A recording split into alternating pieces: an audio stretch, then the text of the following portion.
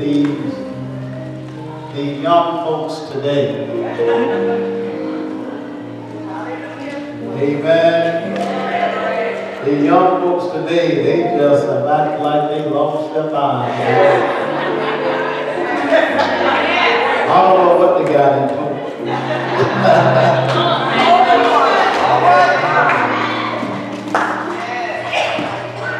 But I've learned that the Lord used whosoever that will allow him to use them. Amen. Just because I can't do all of that doesn't mean that there's not a vessel that can. Amen. And I say, let the Lord use you to give him praise, to give him worship, ever how it comes out. Amen? Let the Lord use you. Don't let nobody restrain you from worshiping and praising the Lord. Whether it's a run or a jump, or whether it's a hand clap or a choir praise. However it's done, let it be unto the Lord. Yes, sir. Amen. And only somebody got something to say about it is the enemy. And we don't care what he says. We love to make him mad. Amen. Amen. There's a word that is found in the book of 2 Corinthians, the 10th chapter, that 3rd through the 5th verse. 2 Corinthians 10, 3 through 5. I'm not going to hold you too long today, amen. That's okay. But just for a little while, if I can lift up over here, the scripture, 2 Corinthians 10 chapter 3 through 5. For though we walk in the flesh, we do not war after the flesh.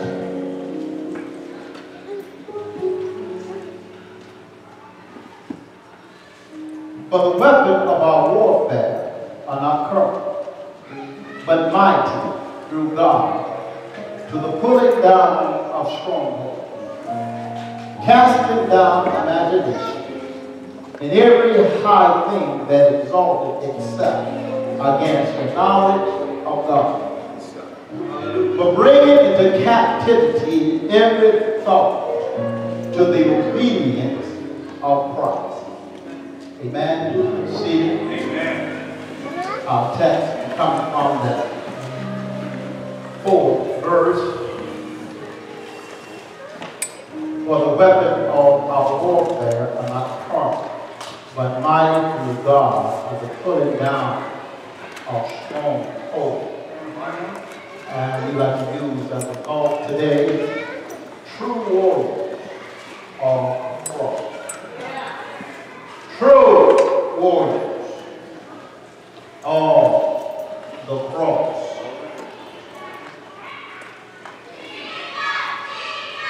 We may say that we are warriors of Christ, but are we true warriors? Are you praying with me? All right. Warriors are soldiers. Amen. But soldiers aren't necessarily warriors. Warriors know how to weather the storm. Warriors walk in victory. Warriors are overcomers. Warriors do not wait to see if they are overcomers or if they have the victory. Warriors just walk in it. Amen. For the weapon of our warfare are not carnal, but mighty through God to the pulling down of strongholds. It's not our strength, nor our wisdom that help us to be victorious in this battle, in this war that we in. But it is a strength, a weapon that's not of this world. In these few verses, Paul, he does not list the weapon, but he says spiritual warfare means that we have a spiritual enemy. Are you ready with me? Therefore, our spiritual enemy requires spiritual weapons. Go ahead, sir. Yes, sir. We are told that we have some weapons, and our weapons are mighty. Isn't that good news? Our weapons are effective. Are you able to identify those spiritual weapons which we need today? Our first weapon that the Lord has given us is the Word of God. The Word of God. We need to have confidence and faith in the Word of God. For the Word declares that His Word is a lamp unto my feet and a light unto my pathway. The Word declares that in the beginning, God created. All right. So therefore, before there was a beginning, there were God. He created the heavens and the earth. The Word declares that in the beginning, the Word was God, and the Word was with God. And follow down in that first chapter of John, around that 14th verse, it says, and the Word was made flesh and dwelt among us. Are you ready for me? Don't move it now. Go ahead, sir. All right. The Word. So our first weapon that we are to use is the Word. And we are to have confidence and faith in the Word. We have to know that the Word works. The Word works. But in order for the Word to work, we have to work the Word. If we don't work the Word is not going to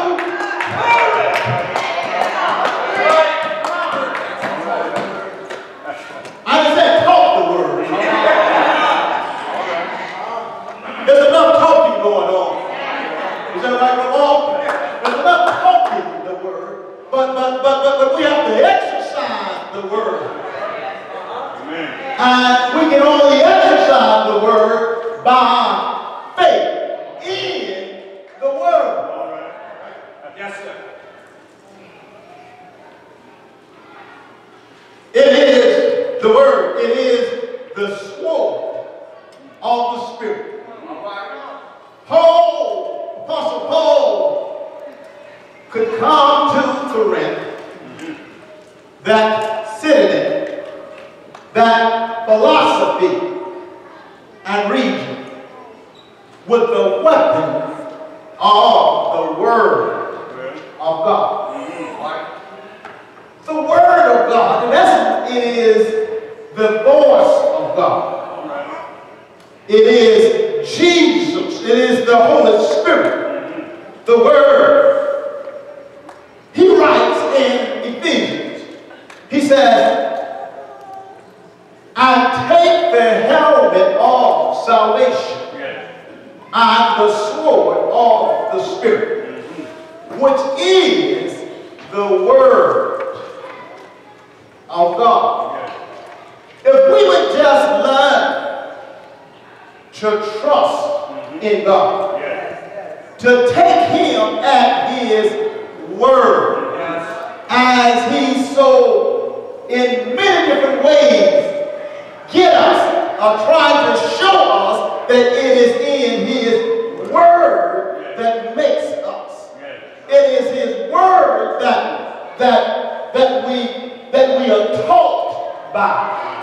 How to live, how to serve him, how to receive the blessings that he has in store for us. He says, trust in the Lord with all of your heart, and to lean not to your own understanding, but in all your ways acknowledge him, and he shall direct your path. So no matter what comes your way, no matter what folks may tell you, if it doesn't line up with the word, don't accept it. All right. All right. I don't care what the doctor says. I don't care how your money looks. I don't care what your friends may do. If it doesn't line up with the word, for the word says that we are more than. That's what the word says.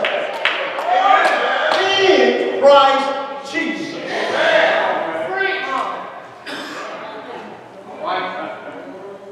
Apostle Paul, he drew his trusty word and depended on his sword. He depended upon the naked blade of the sword. He wrote, I am not ashamed of the gospel of Jesus Christ, but it is the power of God unto salvation to everyone that believes. To the Jew first, and also to the Greek. Are you a believer today? If you are a believer, then you can receive it. We need to have confidence of the Word of God. In the book of Genesis, this is what I believe. Where it talks about the creation. I believe that God spoke it and it appeared. I believe that God formed man from the dust of the ground and blew into his nostrils and he became a living soul. I believe that. I believe that when Moses was at the foot of the Red Sea and didn't have nowhere to go and nowhere to turn, God made a way for him to go through the Red Sea on dry ground. I believe that he fed the children in the wilderness with doves,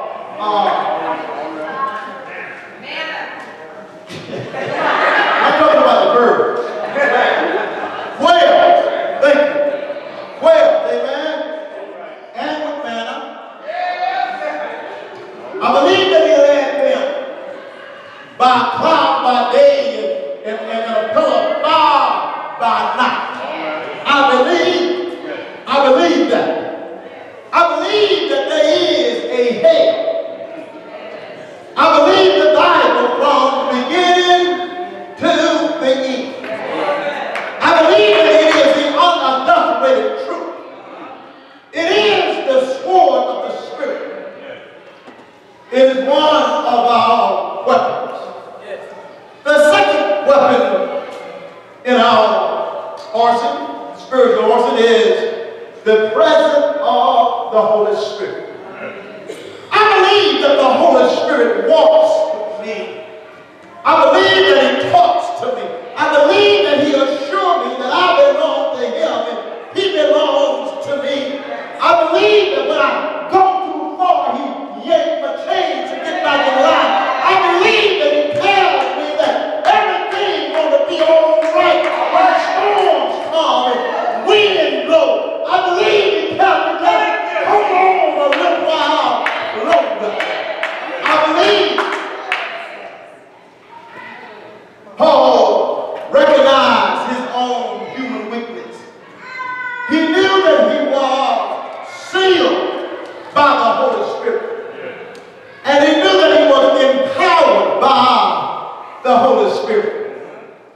Another weapon of all warfare is prayer. Now, it is true that there is very little about prayer in this particular book of Corinthians, but however, Apostle Paul, he certainly believed in prayer. But in the book of Ephesians, he lists this as one of the offensive weapons. But it says, and the sword of the Spirit, which is the word of God, praying always with all prayer and supplication in the Spirit, and watching thereunto with all perseverance and supplication for all saints. So according to Apostle Paul's letter to the Ephesians, that God's mighty weapon are faith, truth, righteousness, the gospel message, and the word of God. If we don't study the word of God, we won't be able to use the weapon. If we only depend on a Sunday and a Sunday and a Sunday to get equipped in the word, then we'll be poorly equipped. If we only come and try to find out how to fight when we are in the battle, it may be a little too late. Yes, sir. The Holy Spirit equips us for the struggles, but he provides the weapons we need in the battle. But take a look at what's happening in the world. To look at the worldly weapons. The worldly weapons, wealth, fame, lies, deceit, selfishness, crookedness, and it may wield some power on this earth. It may help you just to get by for a time, but they are useless in a spiritual battle. The devil's stronghold includes every proud argument that keeps people from knowing God and rebellious ideas. The devil's weapon is tied up and centered around selfishness. Me, myself, and I. The devil's warfare, it pulls our mind to think in the natural rather than in the supernatural. The world of ideals is the real battleground for God and the devil. The word says, I beseech you, therefore, brethren, by the mercies of God, that you present your bodies as a living sacrifice, holy and acceptable unto God, which is your reasonable service. And then it goes on to say, be not conformed to this world, but be ye transformed by the renewing of your mind. Renewing of a mind is not a one-time thing. It is a continuous thing. God is trying to grow us up in him by the struggles he allowed to come our way. Don't you know that nothing happens without God allowing it to happen or causing it to happen? He knows our footsteps, but the word says he orders our footsteps. That God, he's in perfect tune with everything that goes on in our life, no matter how big or how small. Many complex theories and philosophies try to block from knowing the truth about God and trying to block and stop us from worshiping him. But these philosophers that divert glory from God and try to bring them back to ourselves, they hide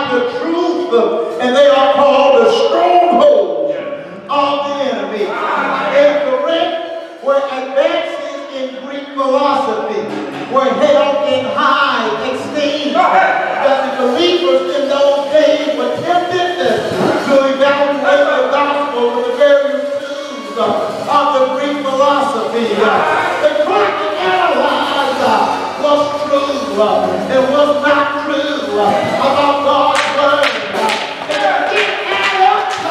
It was right, and they put their own meaning to it. The same thing happened today when we try to analyze and philosophize God's word rather than taking his word at face value and see what the word says.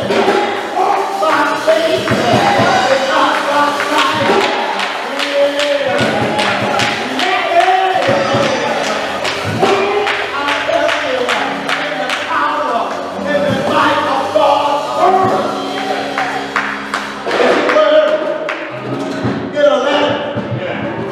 In an earlier letter,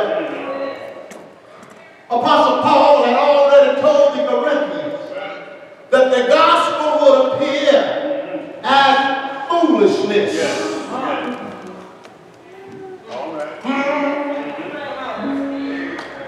It doesn't make sense. It's foolishness to the world. Because the world cannot comprehend it. The world cannot receive it. No matter how hard they try. But we who are all the children of the Most High, there's something down deep inside us.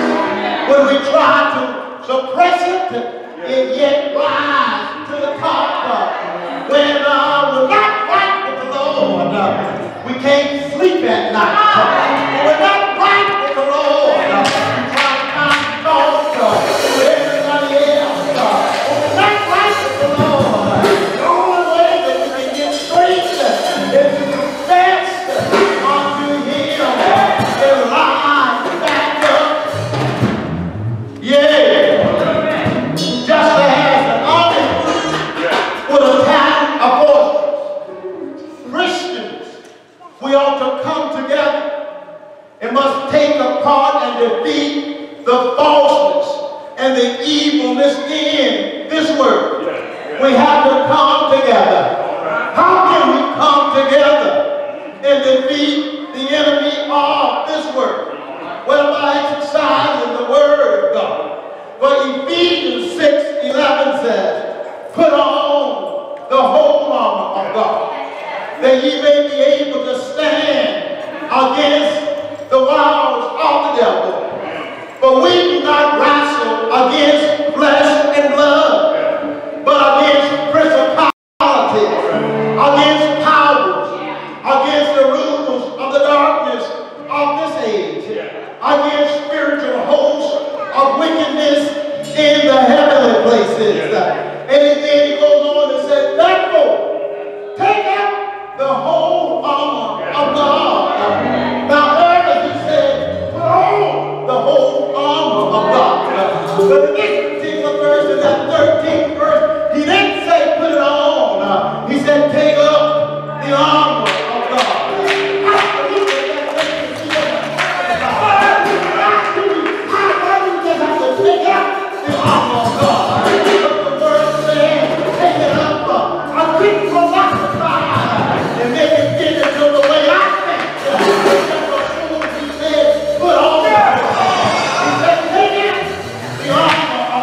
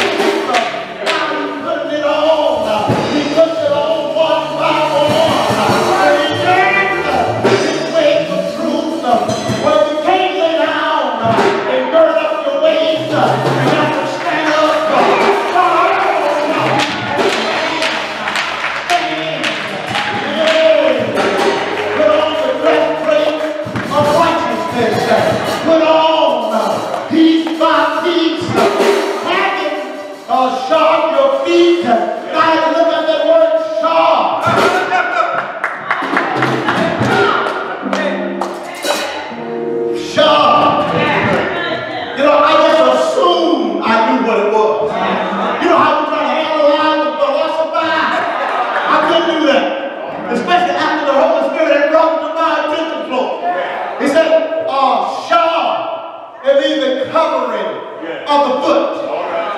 And it's typically made of leather with a sturdy sole and not reaching above the ankle.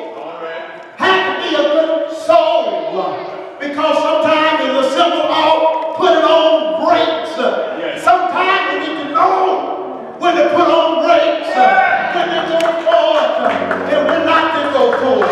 Sometimes you need to know when to stand still, and when not to stand still.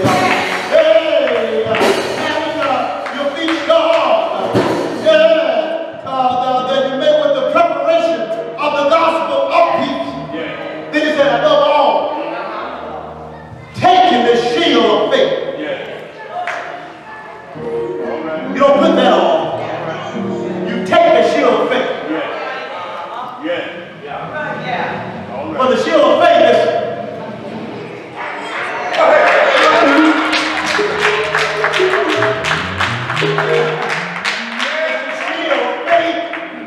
without faith, it is impossible. Don't care how your armor look. Don't care what you got on. If you don't have faith, it'll penetrate. Taking on the shield of faith, which you're able to plant all the fiery darts of the wicked one. Then he said, take the helmet of salvation. Why not put it on? And I had to look at that. Take the helmet of salvation.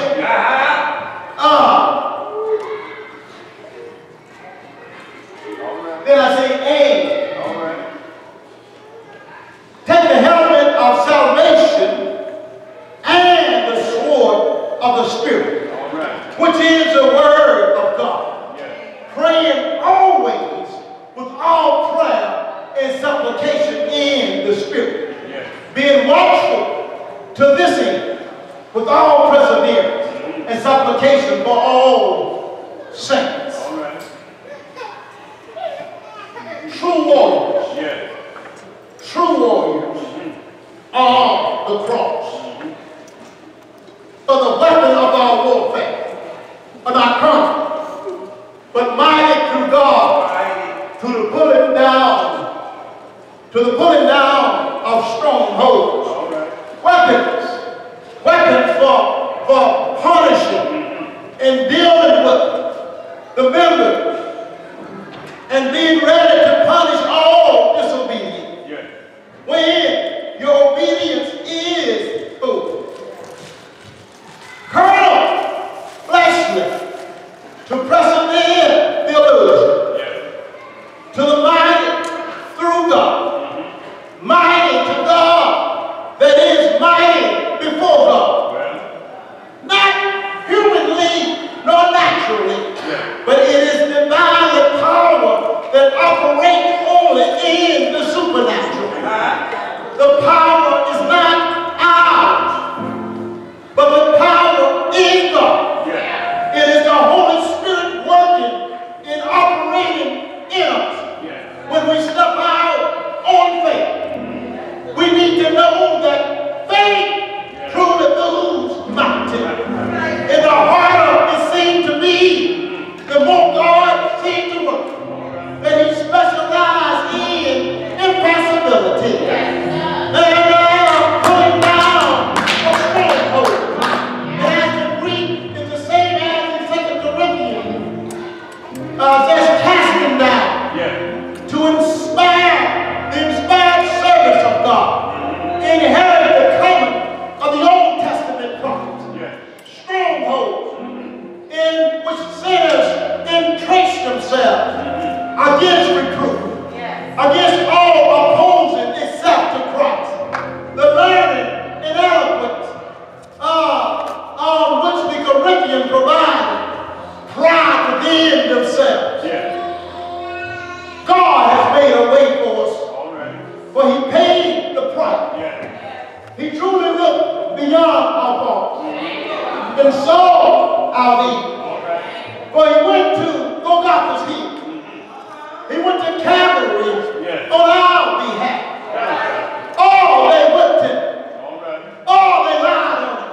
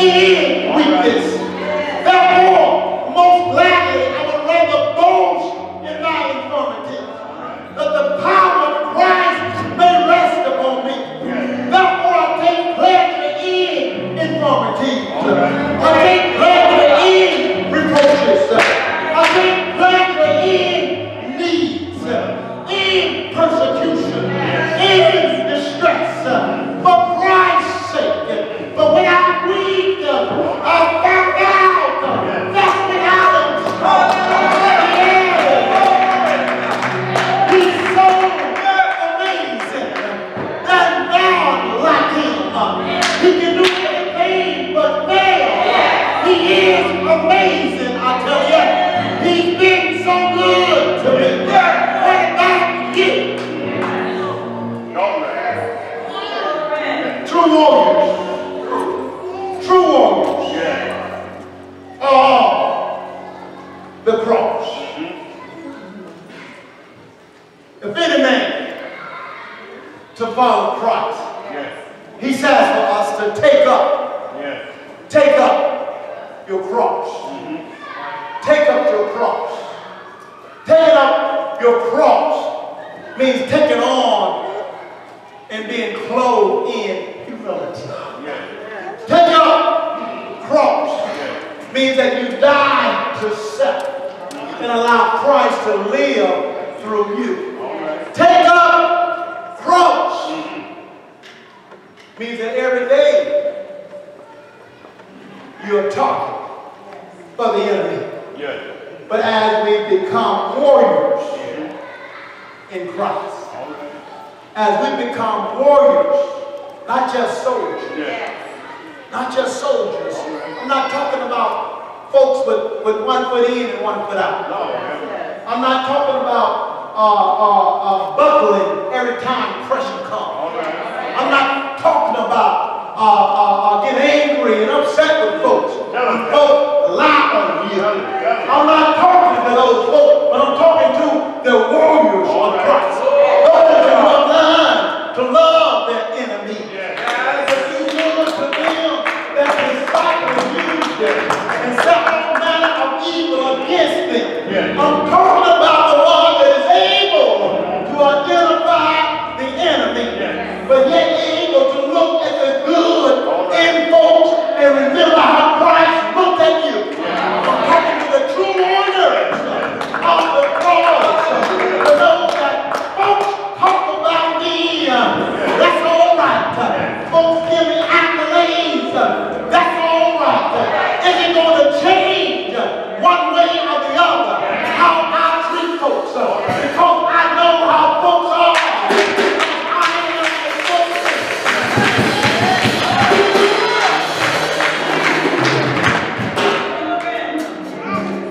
Let's become as Christ.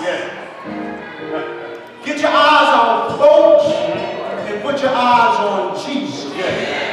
If we watch Jesus, if we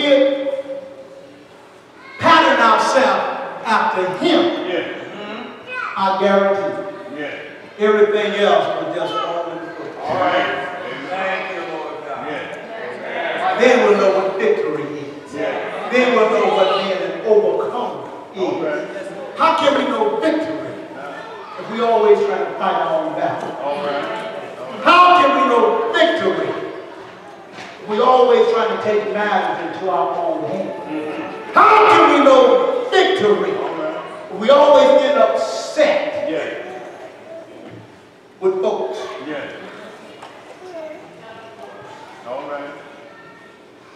I'm going to say this, I'm going to take a sip. Thank you.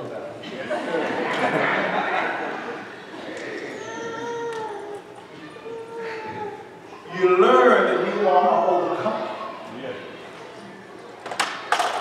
by the way you overcome stuff at home.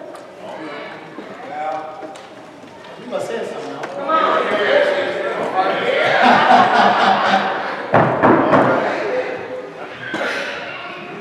If you can't take it at home and you try to act like a saint out,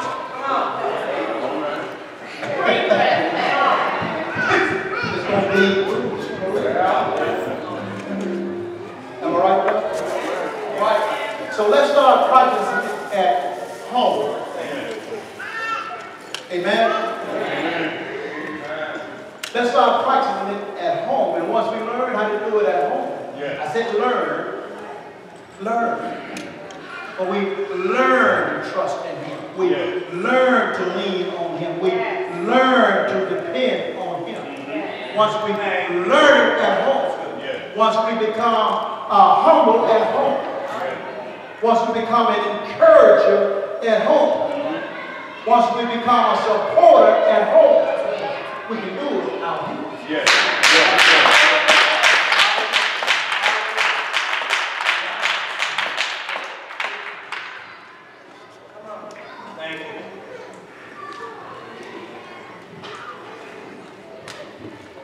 True warriors. True warriors of the cross. Yes. Anybody want to be more like Christ?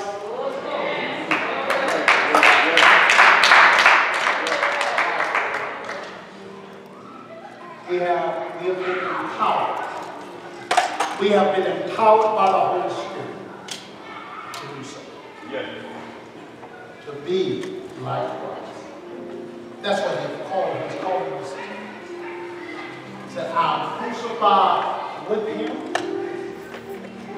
Nevertheless, I live. Yet not I, but Christ liveth in me. And the life that I now live, I live this life by the faith of the Son of God, who died and gave Himself.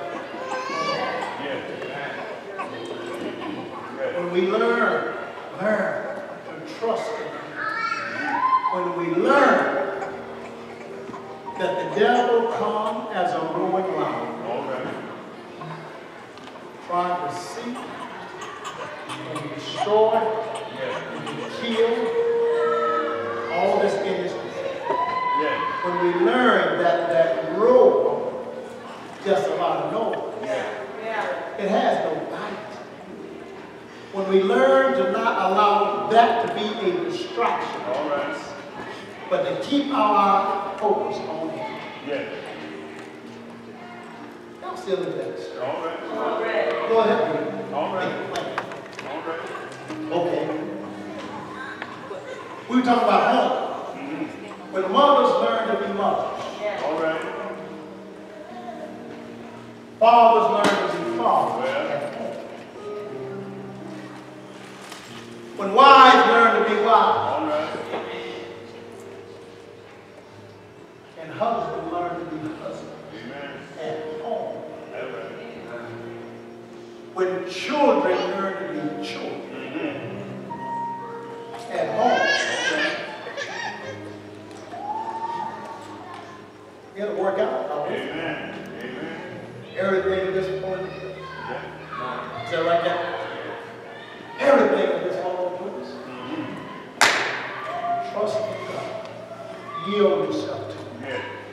He opened doors that no man can. Closed doors that no man can.